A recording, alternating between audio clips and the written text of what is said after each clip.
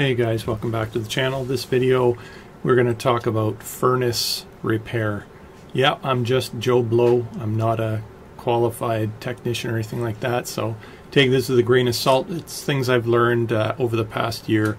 Did have a repair guy out, worked with him through all of this, and the problem did come back recently, and we have a very cold weather pattern about to hit here in the next day or two, so I wanted to make sure everything was good to go. I'll show a little video clip here of the problem. You see there the furnace was flashing 3 times, and looking at the panel inside there, it shows kind of the error codes on a piece of paper there, and 3 flashes, something to do with the pressure switch.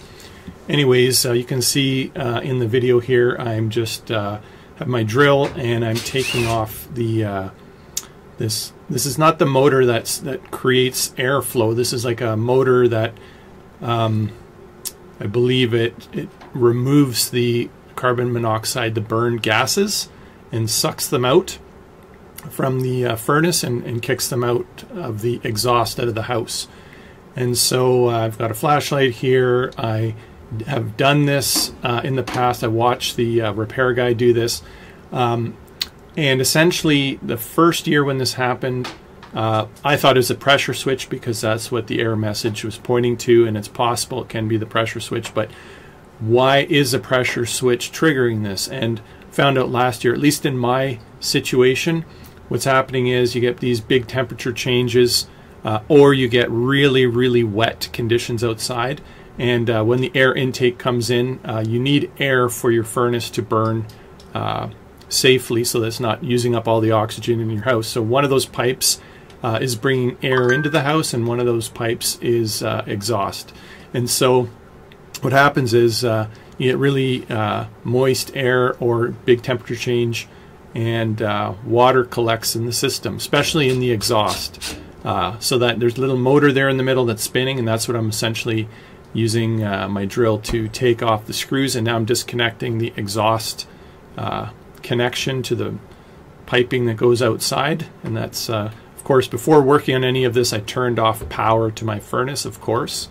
It should be obvious, but anyways, as I pull this out, you're going to see video clip where I am kind of looking to see what kind of water I have here. So I think I'm going to go grab that camera that I have sitting there and get my flashlight, just because it's kind of dark in there. You can see water in there, quite a bit of water actually, in this whole system, and including in the furnace itself. I think I will be flashing the flashlight in the metal part where all the fins are that collect all the heat, right in there, and that's the exhaust part after everything burns.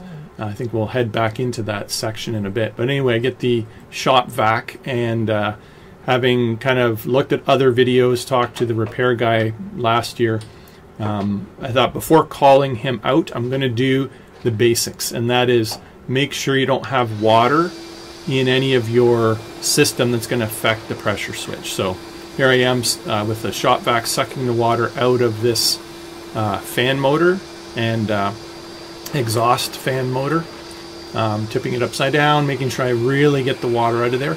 Also being careful when I do this, because the back of this fan motor that hooks into the furnace itself, there is a gasket there. There's like a green gasket that goes around it. There's also a plastic seal that kind of popped off when I pull it off, so I put everything back together properly before turning the furnace back on. But I will say that after doing this procedure, I had the furnace shut off multiple times. Yeah, sorry about the underwear showing there. I kind of like the old plumber, right? Only I'm a furnace repairman, same deal. Anyway, obviously my sweater needs to be longer.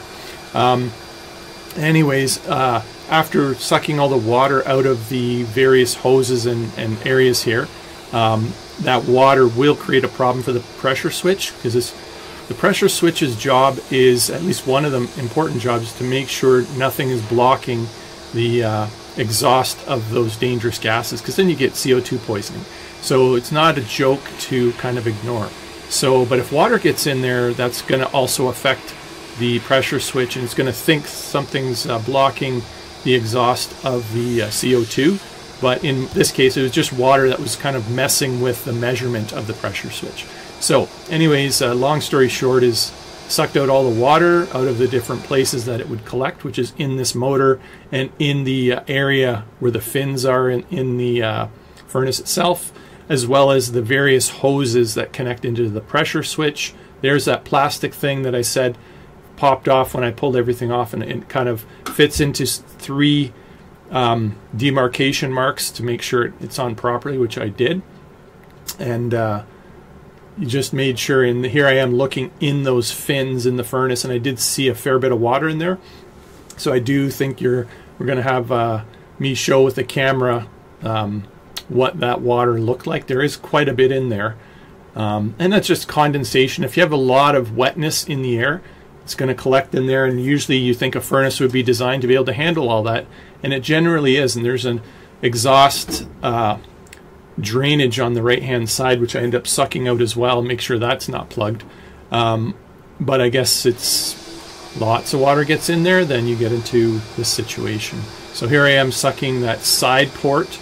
Sorry that the camera doesn't show it, but on the side there is where there's a small little water exhaust that's supposed to drain out all the water into my sump pit, and that's what this big black pipe is with the red shutoff valve there. That's a sump pit where all the water goes in from the basement bathroom, and drainage from the furnace here as well. There's also a little drain hose here that was installed in a previous video I made about the furnace, which the repairman installed to try to deal with all the wetness coming in the exhaust, but clearly that's not enough. The wetness isn't necessarily in the upper part of the exhaust pipe, it's in the furnace. And so, you know, I may have to once a year get my shop vac and suck out all the water out of this. Worst case. Best case is just, you know, once every so often, every 3 to 5 years, this may happen where there's a really wet time of year and the furnace is working hard and a lot of water builds up in there and kind of plugs things. So that's essentially what's happening for me in this situation. You can see I'm getting the camera kind of showing in there how I cleaned it all out. There's no more water in there. There's a fair bit. Now I'm looking in the back part of the motor. There was a lot of water, and I can hear it slushing when that motor would turn on. Also in here, there was a lot of water in there, and I sucked it all out with the shop vac.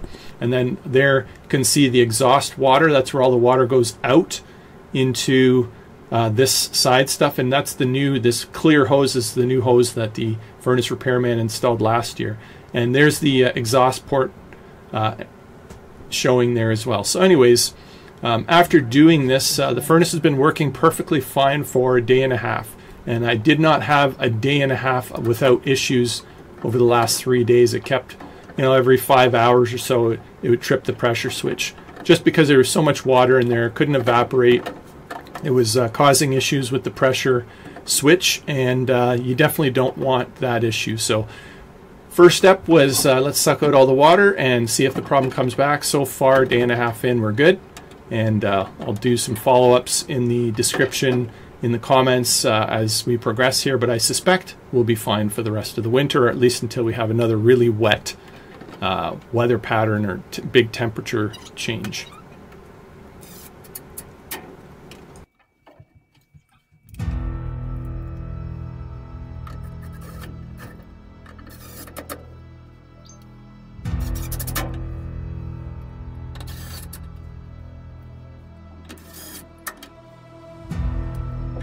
There's something about this town, something just beneath the surface. Maybe it's something in the air, or something in the water. Something's in the water.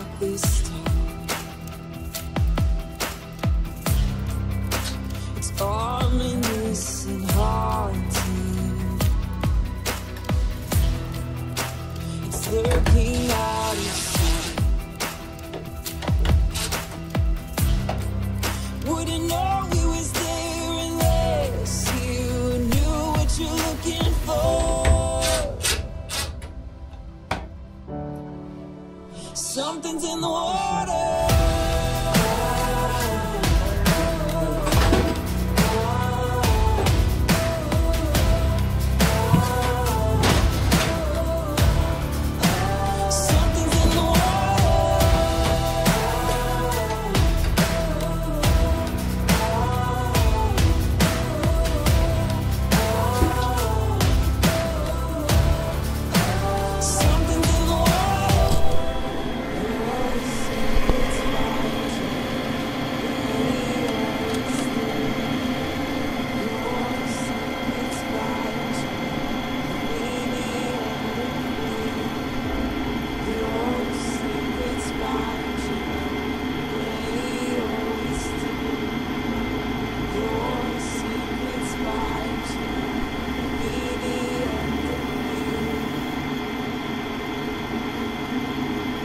Something's in the water.